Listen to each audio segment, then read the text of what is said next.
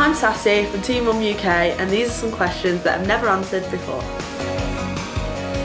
Being a young mum is definitely hard because you see on social media like all other girls my age going here, going there, doing this, buying that, and I'm here cleaning bottles, changing nappies, keeping my house clean. But you know what? I actually wouldn't change having Zena'ya because she's the best part of me, to be honest. I found a best friend in somebody that can't even communicate with me.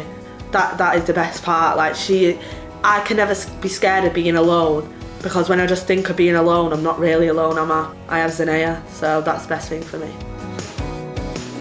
My intimate life has only really got started again since having Zena'ya, I'd say within the last month and a half.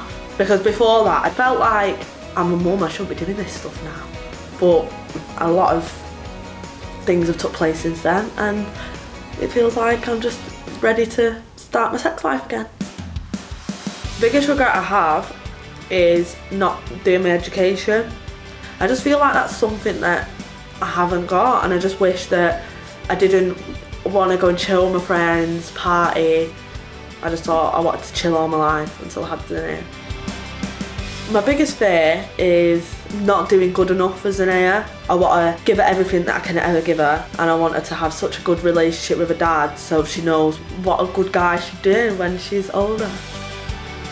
My secret for Zena'ya is I'd love Zena'ya to be a model, like just the best model that they could be. And if she's not a model and she don't really want to do all that girly stuff, I really want her to be a vet. If I was living a dream life, I just want to live in a nice house that is bought by myself, good job, nice car, Zena'ya, maybe a little dog, and I'd love another baby. I'm married to Darren.